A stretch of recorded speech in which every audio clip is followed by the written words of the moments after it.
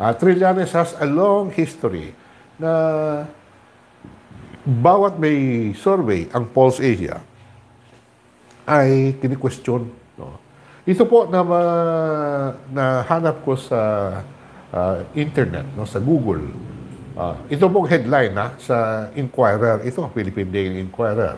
Sabi, headline, Trillanes questions Pulse Asia's invalid survey method. Uy, ano pala siya, ha? Statistician na rin pala siya. Invalid daw, mali daw yung pamaraan ng Pulse Asia.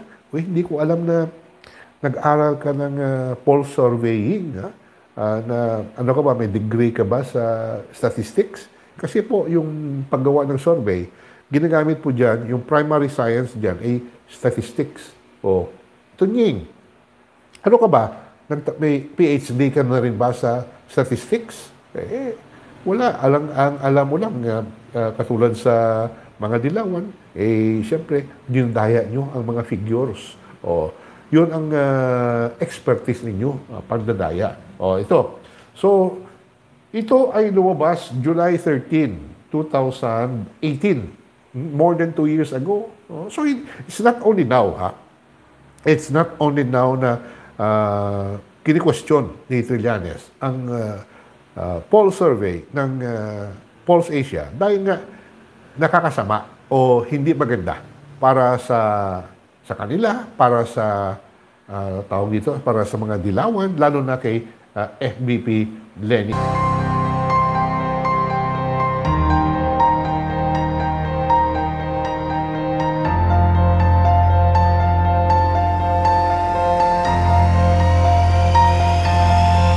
So ano ba itong pinuna, no? Ano ba itong pinuna ni Trillanes, no? Sabi niya invalid, invalid, hindi tama, no? Hindi wasto, no? Sabi niya that is clearly a sampling design error, and therefore invalid. Para po makakasabi ka na mali yung sampling method, ay dapat ano ka? You should be a statistician at the minimum at merong karanasan.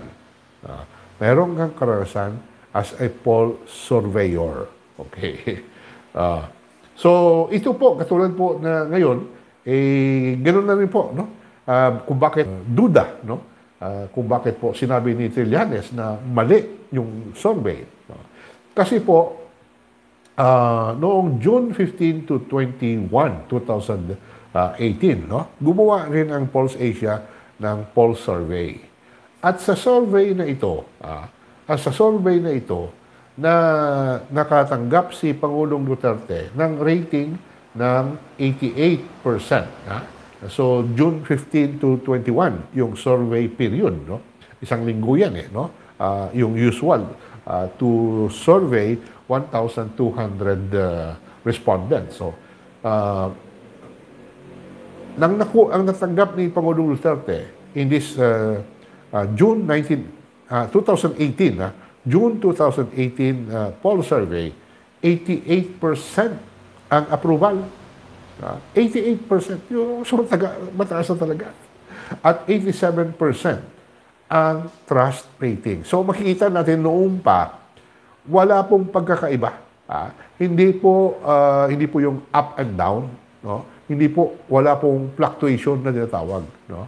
Na sa ganitong buwan, mahina yung pagtiwala o yung pagmamahal o pag-approve ng taong bayan at sa ganitong panahon ay umiba, no? Tumaas, no? Pababa, pataas, no? Fluctuation, yan po. So, ito po napapakita na steady talaga. Steady talaga yung approval and trust rating ni Pangulong Rodrigo Roa Duterte. Kaya sabi ni kagad ni Trillanes, wala yan, invalid, mali yan, no? Mali yan ang sampling method. Akala niya siguro hindi ko mahanap ang mga nasabi niya nakaraan, no? 2018, more than 2 years ago, si Google, mabilis to, nung assistant ko, no? Assistant natin lahat, no? Talagang tuwing, parang nightmare, no? Parang nakakatakot para sa kanya tuwing magpalabas ng survey, poll survey, ang Pulse Asia. So 2018, July 12 niya ito sinabi, o July 13, no? Kasi yung araw na yun siguro ipinalabas ng Pulse Asia ang result, no? Sabi niya, sabi niya, inakusahan niya pa yung Pulse Asia na yung mga respondents daw para sa Mindanao ay doon lang sa Davao City. Gago talaga. Oh. I'm sorry pero gago. Tarantado. This is not valid. No? This is not valid anymore, sabi niya. Hindi ito totoo. Hindi ito tama. No? Dahil sabi niya, yung mga respondents sa ibang mga lugar diyan sa Mindanao ay sila pabor o hindi nila minamahal, hindi sila bilib kay Pangulong Duterte. Katulad daw ng mga Davaoenyo. Pero noon pa lang, 2018, no? 2018, sinagot na ito ni Dr. Ana Maria Tabunda, Research Director ng Pulse Asia. Ito, 2018 pa ito nangyari. Sabi ni Dr. Tabunda, sabi niya, hindi po totoo yan. Dahil sa 430 respondents sa Mindanao, kita nyo 430 out of the 1,200 sa buong bansa, 430 for the whole of Mindanao. Kaya siguro ganun doon sa Western Visayas. No? Only 70 out of the 430 sa buong Mindanao ay galing sa Davao City. As I said, ang allocate po kung ilan yung respondents sa bawat lugar, depende po yan sa population.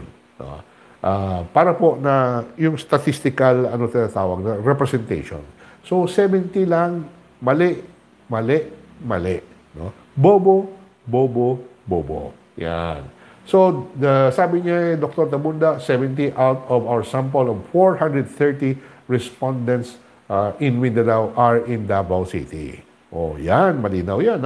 Pero siguro baka pumasok na rin ito sa isip ni Trillanes. No? So, the crucial difference, no, sabi niya, between our survey results and that of the other group is that fieldwork was completed before the blasphemy was uttered. Kasi daw yung SWS ay gumawa ng tawag dito ng gumawa ng survey yung social weather station at iba. Tingnan natin yung ng social weather station, yung approval, no? Approval ni Pangulong Duterte.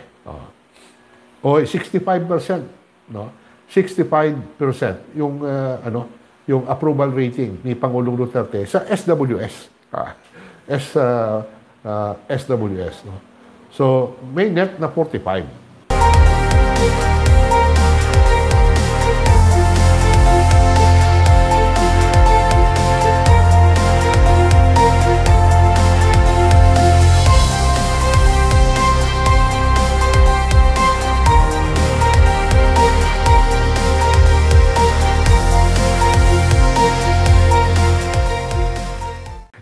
Yung nga po, sabi ni Dr. Tabunda, ay may mga